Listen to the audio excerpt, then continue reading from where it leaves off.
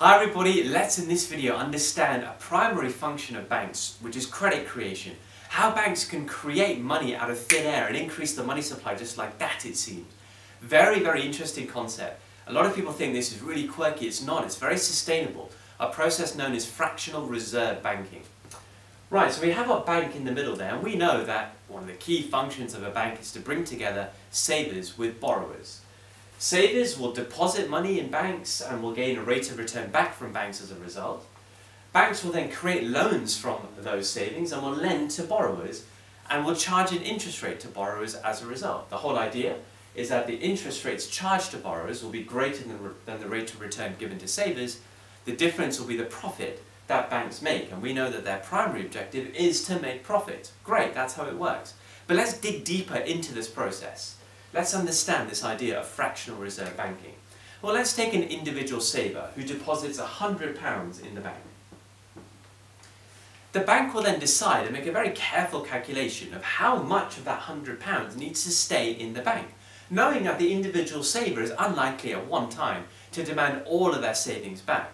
More likely that individual saver will come and want to withdraw some of that £100 to finance whatever spending in the economy that saver wants to do, but unlikely that £100 will be withdrawn at once. So the bank decides that maybe only £10 of that needs to be left in the bank in case that saver comes and demands some of it.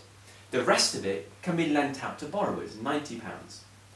Borrowers want money to spend in the economy. When they spend, that generates income for somebody else, at which point that £90 can end up back in the bank as a deposit again. All of a sudden, we are increasing the money supply. Where only £100 existed before, we've now got £90 on top, so £190 in the money supply, compared to just £100 before, remembering that deposits form a key part of the money supply. So now £90 are back into the bank will think, okay, only £9 of that I need to keep in the bank, just in case that individual saver comes back and demands some of their savings. The rest can be lent out to individuals, lent out to borrowers who will then buy goods and services. That generates income for somebody else, and eventually that £81 will come back in the form of a deposit in the bank, and that process keeps happening and happening and happening. So you get the idea of how deposits can be turned into loans and they will come back into the bank as a form of deposits. This process continues. What we can actually work out is how much extra money can be created from an initial deposit using an equation called the Money Multiplier.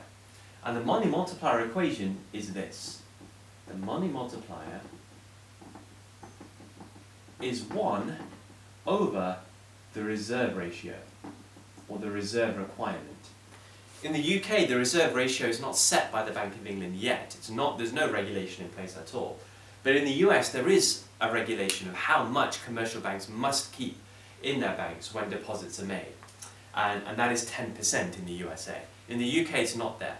In my example, you can see that the reserve ratio is 10%. Anytime deposits have been put into the bank, 10% of it has been kept in the bank, the rest has been lent out. So in my example, the money multiplier is 1 over 10%, i.e. 1 over 0.1, which gives you a value of 10. So if you multiply the initial deposit by 10, you get £1,000. And that is the money supply as a result of an initial deposit being put in a bank. £1,000 of money now exists in the economy. To work out the increase in the money supply from a £100 deposit with a money multiplier of 10, you need to take away £100 from whatever figure you get. So 10 times 100 gives you £1,000 minus the initial deposit, which is £100, because that already existed, means you have £900 of brand new money in the money supply.